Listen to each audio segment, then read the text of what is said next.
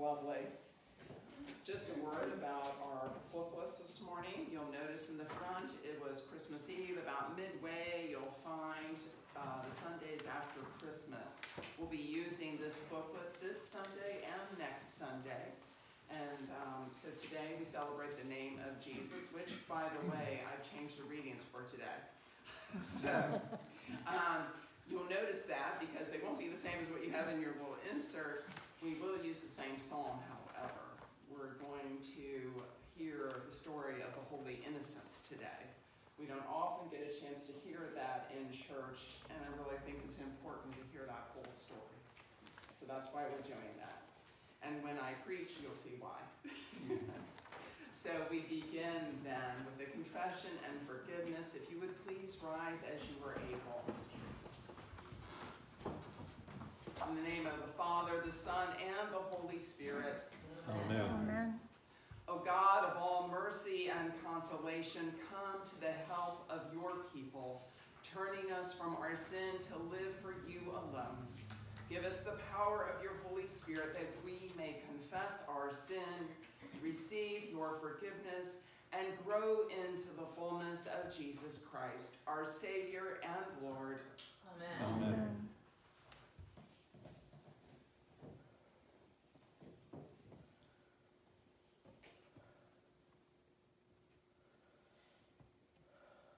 O most merciful God, we confess that we are captive to sin and cannot free ourselves. We have sinned against you in thought, word, and deed, by what we have done and what we have left undone. We have not loved you with our whole heart. We have not loved our neighbors as ourselves. For the sake of your Son, Jesus Christ, have mercy on us. Forgive us, renew us, and lead us, so that we may delight in your will and walk in your ways, to the glory of your holy name. Amen. Friends, in the Almighty God, Jesus Christ was given to die for us, and for his sake God does forgive us all our sins. As a called and ordained minister of the Church of Christ, and by his authority, I therefore declare to you the entire forgiveness of all your sins. In the name of the Father, the Son, and the Holy Spirit. Amen. Please join in the opening hymn, number 62, in the books in front of you.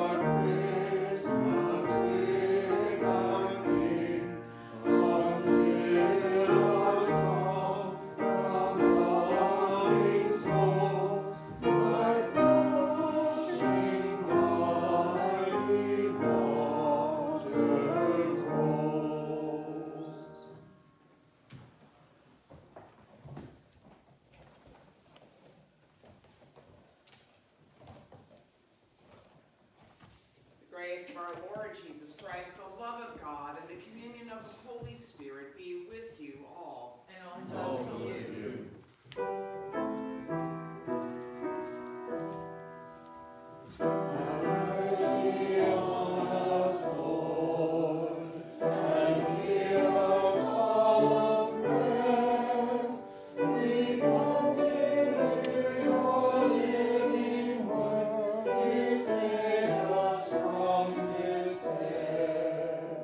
Have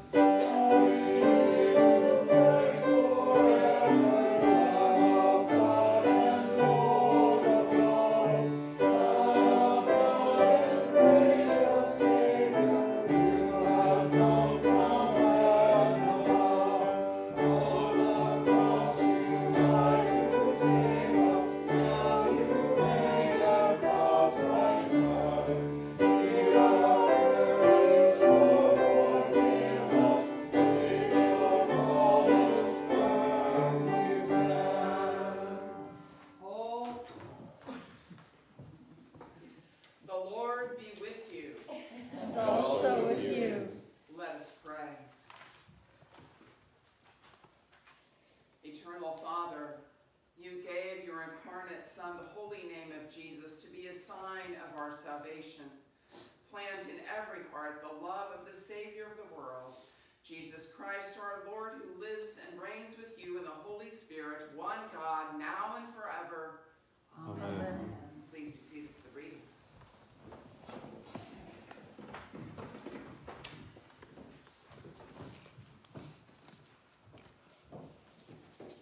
The first reading is from the 63rd chapter of the prophet Isaiah. I will recount the gracious deeds of the Lord, the praiseworthy acts of the Lord, because of all that the Lord has done for us, and the great favor to the house of Israel that he has shown them, according to his mercy, according to the abundance of his steadfast love. For he said, surely they are my people, children who will not act deceitfully. And he became their Savior in all their distress. It was no messenger or angel, but his presence that saved them. In his love and pity, it was he who redeemed them. He lifted them up and carried them all the days of old. This is the word of the Lord. Thanks be to God. We'll be reading Psalm 8 in your insert responsively. O Lord, our Lord, how majestic is your name in all the earth. You whose glory is chanted above the heavens, out of the mouths of infants and children. You have set up a fortress against your enemies, to silence the foe and avenger. When I consider your heavens, the work of your fingers, the moon and the stars you have set in their courses, what are your mortals that you should be mindful of them, human beings that you should care for them? Yet you have made them little less than divine. With glory and honor you crown them. You have made them rule over the works of your hands. You have put all things under their feet, all flocks and cattle, even the wild beast of the field, the birds of the air, the fish of the sea, and whatever passes along the paths of the sea. O Lord, our Lord, how majestic is your name in all the earth. Our second reading is from Paul's letter to the Hebrews, the second chapter. It was fitting that God, for whom and through whom all things exist, in bringing many children to glory, should make the pioneer of their salvation perfect through sufferings. For the one who sanctifies and those who are sanctified all have one Father. For this reason, Jesus is not ashamed to call them brothers and sisters, saying, I will proclaim your name to my brothers and sisters. In the midst of the congregation, I will praise you. And again, I will put my trust in him. And again, here am I and the children whom God has given me. Since therefore the children share flesh and blood, he himself likewise shared the same things, so that through death he might destroy the one who has the power of death, that is, the devil, and free those who all their lives were held in slavery by the fear of death. For it is clear that he did not come to help angels, but the descendants of Abraham. Therefore he had to become like his brothers and sisters in every respect, so that he might become a merciful and faithful high priest in the service of God, to make a sacrifice of atonement for the sins of the people. Because he himself was tested by what he suffered, he is able to help those who are being tested. This is the word of the Lord. Thanks be to God. Please rise as you're able.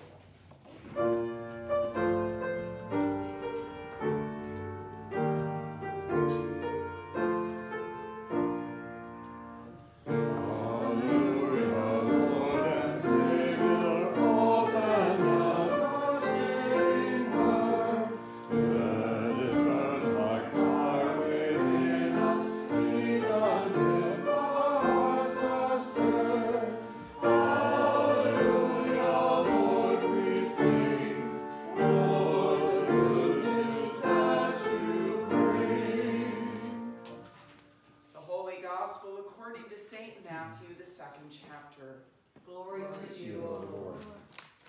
Now, after they had left, an angel of the Lord appeared to Joseph in a dream and said, "Get up, take the child and his mother, and flee to Egypt, and remain there until I tell you. For Herod is about to search for the child to destroy him." Then Joseph got up, took the child and his mother by night, and went to Egypt, and remained there until the death of Herod. This was to fulfill what had been spoken by the Lord through the prophet, "Out of Egypt I have called my son."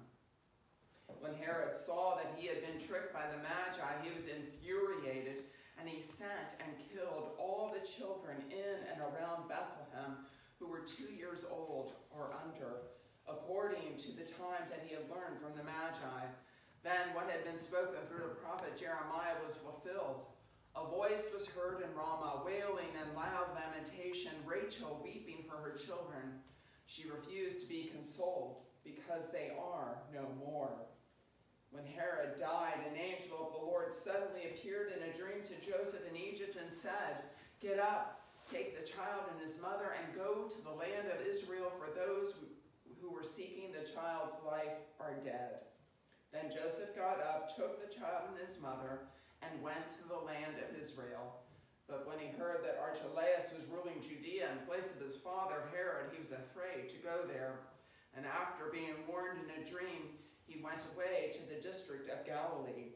There he made his home in a town called Nazareth, so that what had been spoken through the prophets might be fulfilled. He will be called a Nazarene. This is the gospel of our Lord. Praise to you, Lord Christ. Please be seated.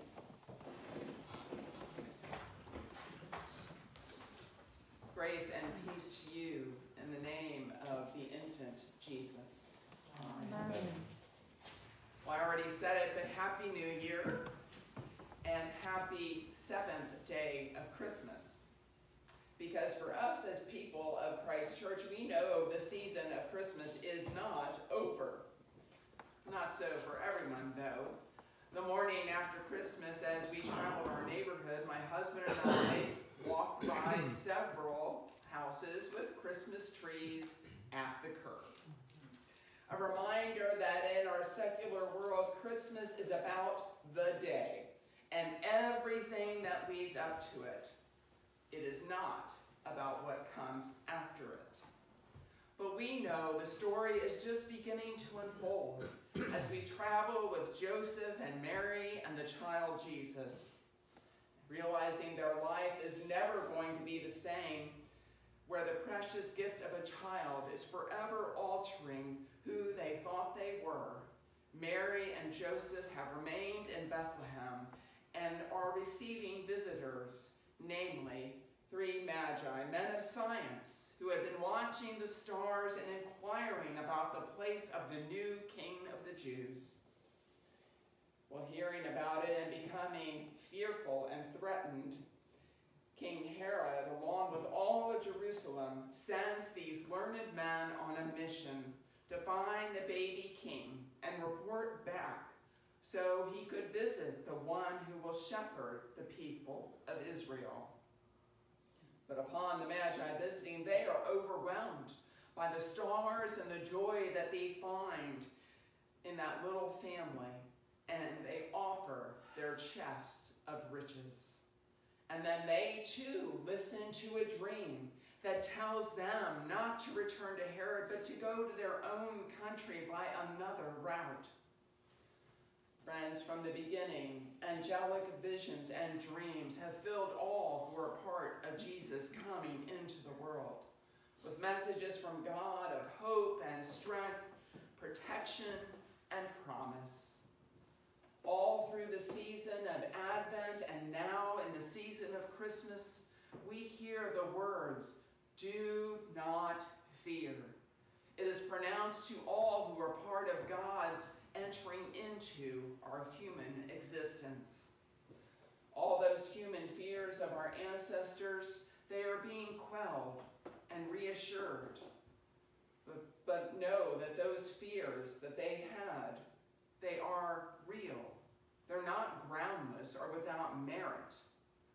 Because imagine being a woman who was pregnant in a society which does not look favorably on such things, or being the soon-to-be husband of the young woman, or shepherds guiding and guarding sheep in a field who were suddenly called by holy messengers to go to them on God's mission and word. Or then there's John the Baptist, who awaits execution, having insulted and pronounced righteous judgment on the ruler of the world. Fear is real for all of these people, and it can be immobilizing.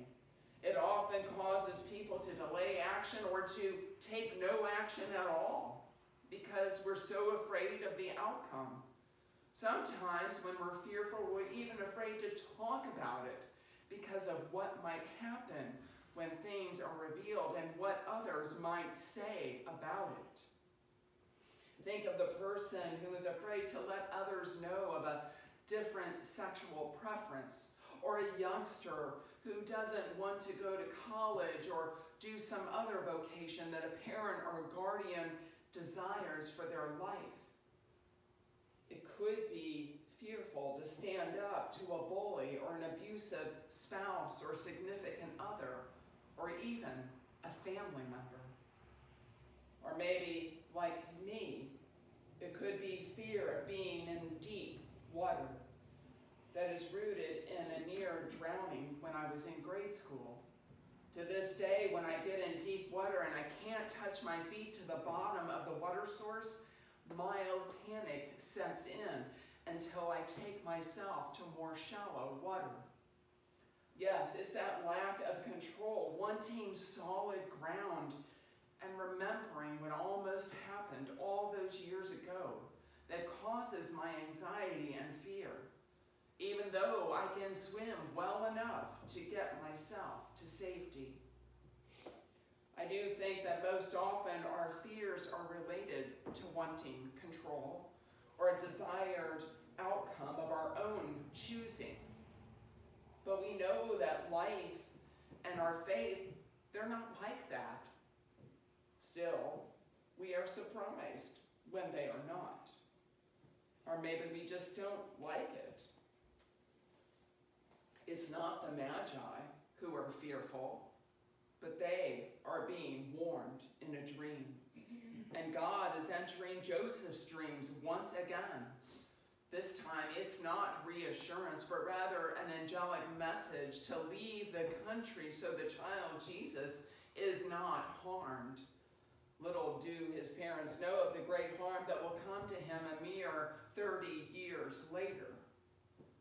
For now, though, death is being thwarted. But King Herod is fearful. But he is not deterred. He is bent on finding that child who is threatening his seat of power as Savior of the world, and anger fills him as he realizes the betrayal of the Magi. Now, it might be hard for us to imagine a 2-year-old or younger child being a king and a threat to political and social power, but it was really quite normal back then. They were helped by powerful courts and advisors, these child kings. They had deep roots in family and wealth, including land. Their status was won by wars and insurrections and conquerors who wanted domination and power. And the threat of someone new upsetting that power base, that structure, it would cause fear and thus reactions of destruction and demolition. After all, what easier way to get rid of the competition than to destroy it? What easier way to diminish a social issue than to shift the focus to some greater problem? Our politicians, sadly, seem to be masters at that, as do some of our media outlets. So are regimes, those with dictators. Iran, who has experienced much tumult and riots these days because of the way women are treated and being held to different standards, they are making efforts to shift the focus away, the focus of the world, to something else. Nothing to see here. But there is much to see in the world, my friends, just as there is much to see in this difficult version of Scripture that you've heard. And unfortunately, children continue to be the victims of murder, abuse, and scorn. We need to hear this passage. We need to hear it, to remind us that the world that Jesus entered into, it was not some idyllic, peaceful scene. It's a place where all is not right, a place with power struggles and oppression, where dictators rule and battles rage and human judgment seems to prevail. The seemingly blissful scene of birth is interrupted with the work of a power-filled king, a warrior who is ruthless and reckless, a dictator who must keep control over the people. What fear Herod must have had to slaughter children to neutralize that threat to his kingdom. With the loss of lives so young, sadness may fill our hearts, as it should. We may weep as we think of that thoughtless tragedy, just as Rachel weeps over the lost children in Ramah. And I know it's easy to get lost in the hopelessness of a violent and turmoil-filled world. And we might, if the story ended there. But Jesus, our hope and our light, is spared under the protective arm of God as Joseph listens to God's message. Mother and child are shielded temporarily from Herod's threat. They are on the run. They are separated from their family and their friends and what they know. They are exiles in Egypt. A foreign land has not been historically kind or safe for the people of Israel. But we learn that God dwells even in those lands, for the family is protected. Focused on their day-to-day survival, they eventually move to a place of safety, for now, in Nazareth. Not yet knowing what the future holds for them as parents, they raise the beloved child, and he becomes known as a Nazarene, a name that means one that is separated. And so, we continue to wait in our world full of separation. We wait and see what will happen to the Holy Family. And we walk that journey with them, beginning in that cave stable witnessed by lowly shepherds, overseen by a mother and father of uncertain means, and scientists who have angelic visions and dreams, and proclamations by the faithful of who Jesus is and will be. We walk and we see and we hear the prophetic voices that have called from the desert, who wears strange clothing and utters words inspired by God. And yes, we hear the fear incited by a king as thousands of innocent children are killed so that his fears can be allayed. We walk and we see in that journey in faith, knowing that all is not well in the world, but filled with the gifts of the infant King, we can go forward. We can go forward with mercy and compassion, love and courage, strength and forgiveness, the gifts of Jesus. Onward we go, living and sharing the good news of great joy that fills our hearts, that transcends all our fears, that conquers death, and that transforms us. For Jesus, the name above all names, comes each day into our lives as the dawn comes in the morning, bright and shining and enduring. O Lord God, how majestic is your glorious name in all the world. Amen. Amen.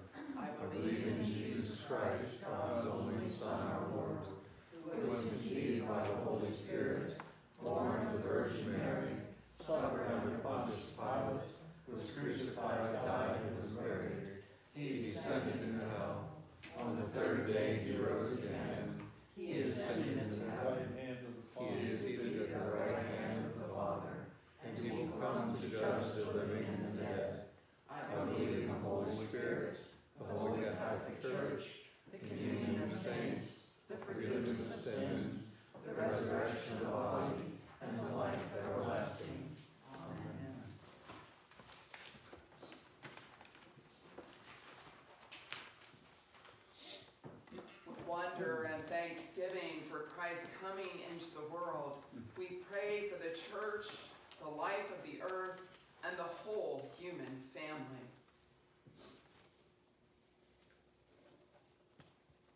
Holy God, you have given the church the holy name of Jesus, and in him we are your beloved children. Unite us in mission through the power of his Spirit. Make us worthy of the name we bear, the name in which we pray. God of grace, hear our prayer. Renewing God, restore your glory to the earth. Awaken humanity to our kinship with all living things that depend on your provision. Teach us to care for the earth and safeguard its treasures for those who come after us. God of grace, hear our prayer. Peacemaking God, reconcile the nations. Lead those in conflict into negotiation, especially in areas of religious or ethnic strife, and acts of aggression and violence that are carried out in your name. God of grace, hear our prayer. Delivering God, rescue our siblings in any danger, especially in communities where disaster and disease threaten. Move those in authority to respond with speed and compassion. We pray for the safety of first responders, healthcare workers, and all who seek to protect us. God of grace, hear our prayer. Healing God, raise up any who are bowed down with illness or sorrow. Deepen our care and concern for one another. We lift to you all who are undergoing transition in relationships, occupation, living situations, or health conditions. Especially today, we remember Billy and Dave, Tim and Lisa, Sabrina, Robert and Rebecca, Davia and Jay, Claire, Shirley, Jen, Denise, Eddie, Bill, Margaret, DJ, Ginny, the family of Jan, Clay and Danielle, Wayne and Darlene, and those we name before you aloud or in the silence of our hearts.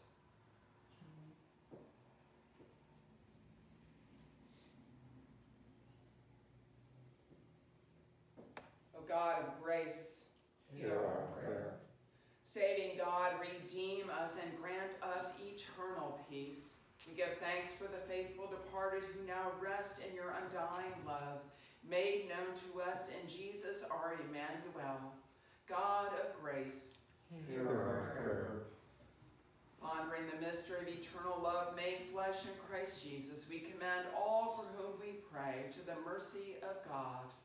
Amen. Amen. The peace of Christ be with you always. And also with you. Please share that peace with one another. Peace be with you. Peace be with you. Peace be with you.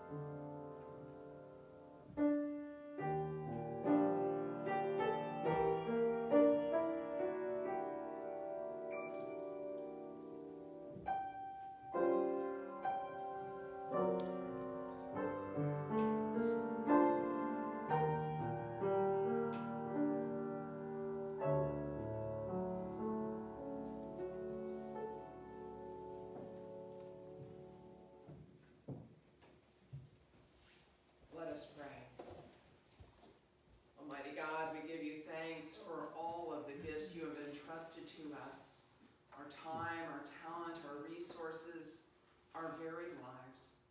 We ask you to guide us and move us to share all that you have first provided to us in your holy name and according to your will. Amen. The Lord be with you. And also with you. Lift up your hearts. We lift them to the Lord. Let us give thanks to the Lord our God. It is right to give our thanks and praise. It is indeed right, our duty and our joy, that we should at all times and in all places give thanks and praise to you, Almighty and merciful God, through our Savior, Jesus Christ. In the wonder and mystery of the Word and flesh, you have opened the eyes of faith to a new and radiant vision of your glory, that beholding the God made visible, we may be drawn to love the God whom we cannot see. And so with all the choirs of angels, with the church on heaven and the hosts of heaven, we praise your name and we join their unending hymn.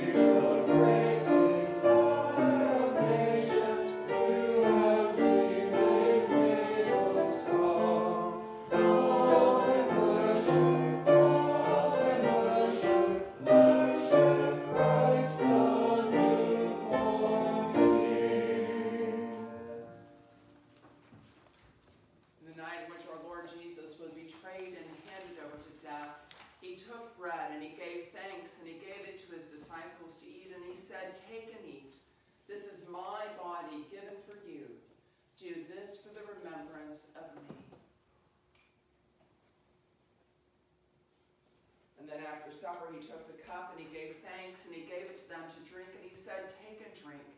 This cup is the new covenant in my blood. It's shed for you and for all people for the forgiveness of sin. Do this for the remembrance of me."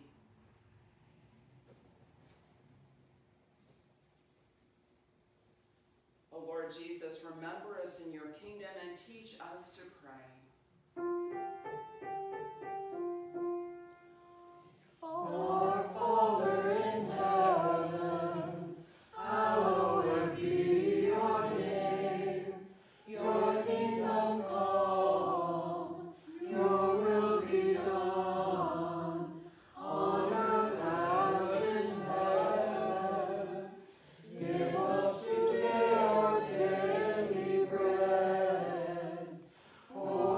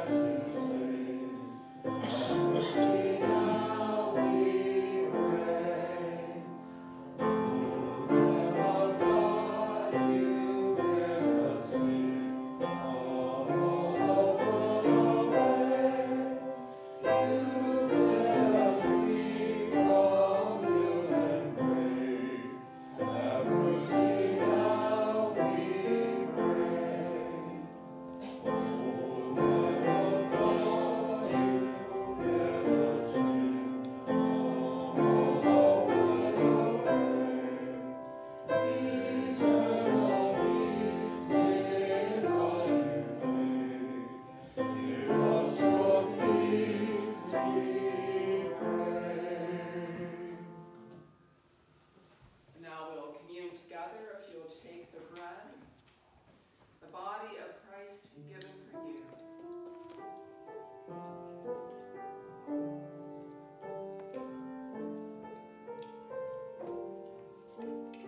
And now the wine, the blood of Christ, shed for you.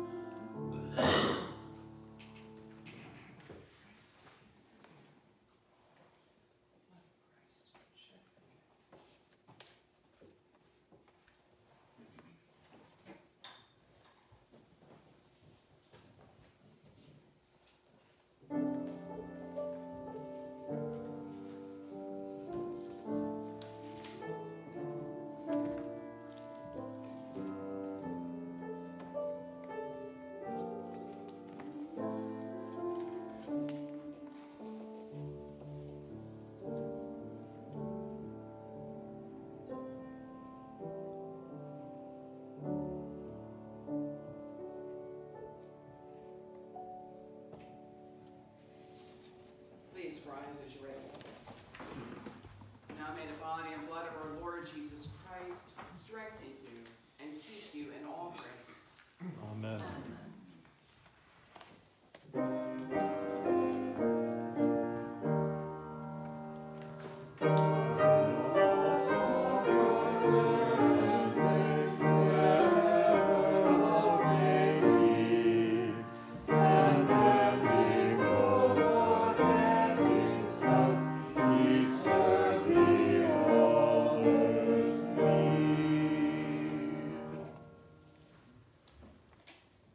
And now receive this blessing.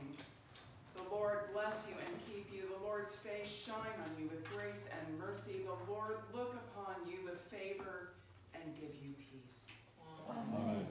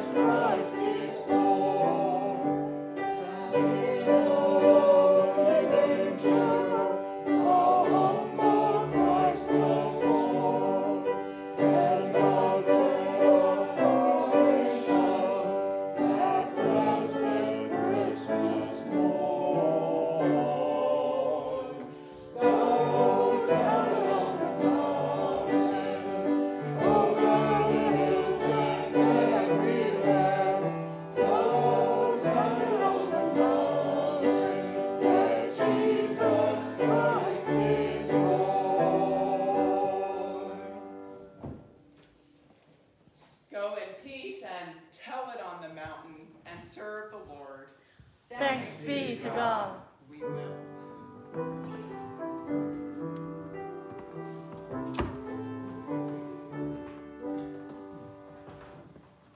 Thank